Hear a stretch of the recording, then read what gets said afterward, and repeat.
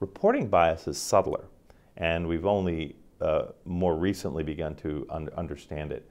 Reporting bias is not the lack of publishing of the study, but it's the preferential focus on only certain outcomes.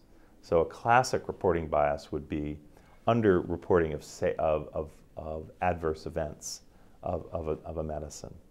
So we see over and over again that in many studies, clinical trials of drugs, the first publication has a lot of information about how well it works, but not a lot of information, and sometimes no information, about its side effects. And that would be an example of reporting bias. And sometimes it's quite difficult to figure out whether the absence of a certain report of something happening is simply because it didn't happen at all, or because, for whatever reason, the investigators or authors didn't put it in either that publication, or sometimes it doesn't appear in any publication.